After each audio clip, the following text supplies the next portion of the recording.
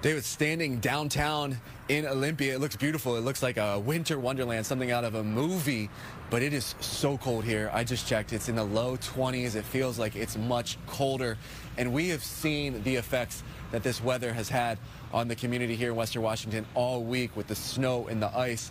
Luckily, right now, here in Olympia, roads are clear, but there are concerns as we're getting closer to the weekend for freezing rain, which could cause so many headaches. We spoke with officials with the National Weather Service about what the impacts could be on our community.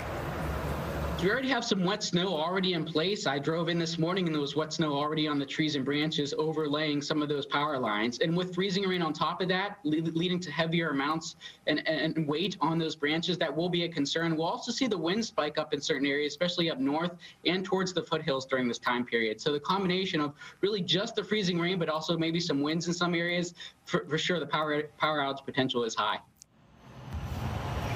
You hear him talking about those branches breaking and heavy winds and power outages already this week. So many people have dealt with outages. If that freezing rain does come and creates more power outages, it could lead to a lot of issues going into the holiday weekend.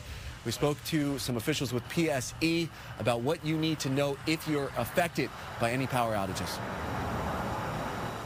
If you see a down power line, never touch or go within 35 feet of those. You can call PSC or 911 to report issues with that.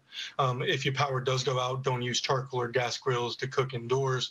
Never use a natural gas range for heating or charcoal as an indoor heating source, as those can build up a poisonous carbon monoxide gas. Here I'm talking about never having a generator inside of the home because of that that carbon monoxide gas. It's something that could be very dangerous and even deadly. They also suggest making sure that you have an emergency kit, things like batteries, flashlights, candles, if you do lose power.